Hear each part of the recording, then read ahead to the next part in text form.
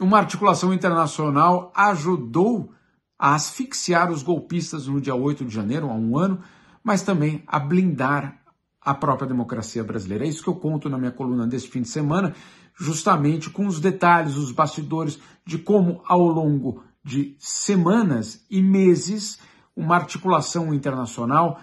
foi realizada, claro, com a participação de atores políticos, sociais, inclusive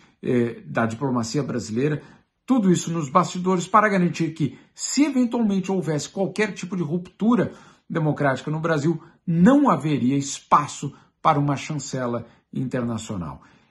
O que eu conto são alguns detalhes, por exemplo, de reuniões entre autoridades americanas e as autoridades ainda do governo de Jair Bolsonaro, mas também uma articulação que, de fato, serviu tanto para o período eleitoral, depois para a posse e, finalmente, para o dia 8 de janeiro, deixando muito claro que o dia seguinte desses golpistas, caso eles tivessem algum tipo de êxito, esse dia seguinte seria de um custo elevadíssimo, tanto no que se refere ao impacto político, mas também em termos militares, econômicos e diplomáticos.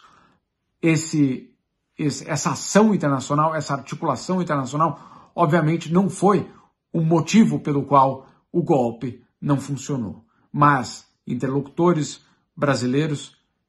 garantem que isso também contribuiu para que, de uma forma muito clara, aqueles que pudessem estar pensando em algum tipo de ação